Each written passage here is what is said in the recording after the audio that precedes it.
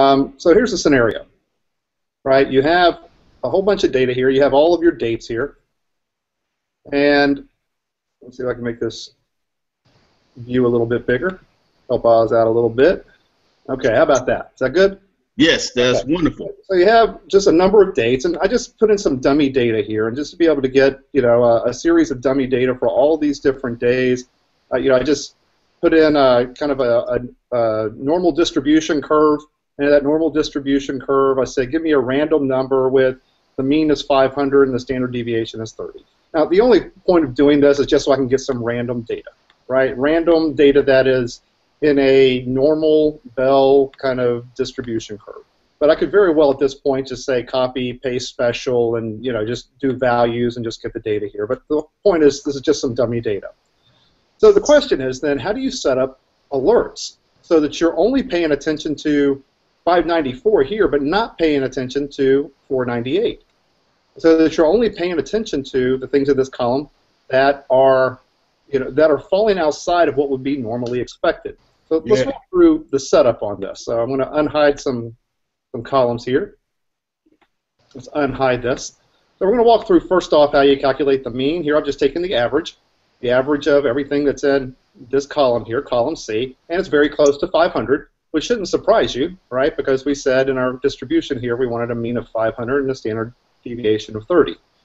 So here's where the magic starts to happen. It's setting up one standard deviation. So one standard deviation usually accounts for almost 70% of most data points in a normal distribution. So in this case, the way you set this up, you say standard STDEV, standard deviation, and you're grabbing your data points. And it's telling you what the standard deviation of that is. So in many instances, you could say you want one standard deviation, 2 or 3. And in many instances, 3 standard deviation gets you to close to 99-ish% of all data points. So at that point, you're really reacting to just 1%. So what we're doing here is we're just taking that 1 standard deviation and multiplying that times 3. Now, here's how you handle kind of the upper and lower control limits. So you want to react whenever things are too high, an upper control limit, or when things are too low, a lower control limit.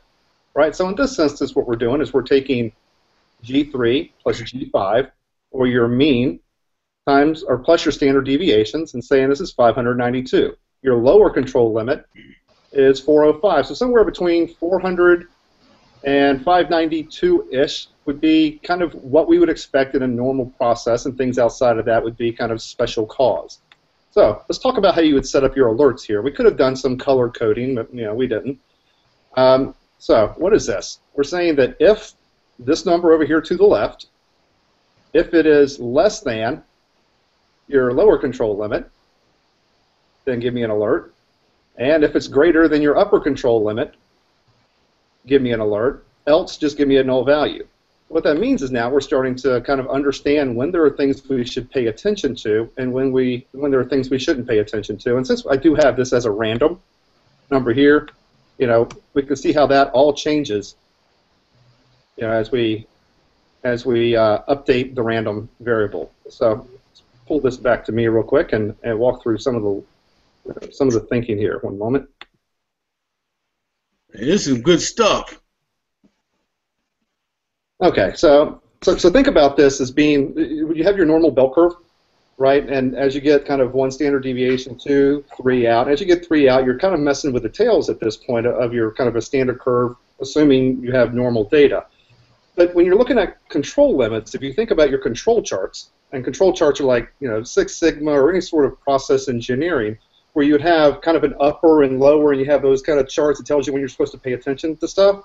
Really, all that is taking your bell curve and your 3 standard deviations and cutting that all over on its side and putting that bell curve over on its side, right? And at that point, you're seeing most of the data is in the middle. However, some things fall out of upper or lower control limits.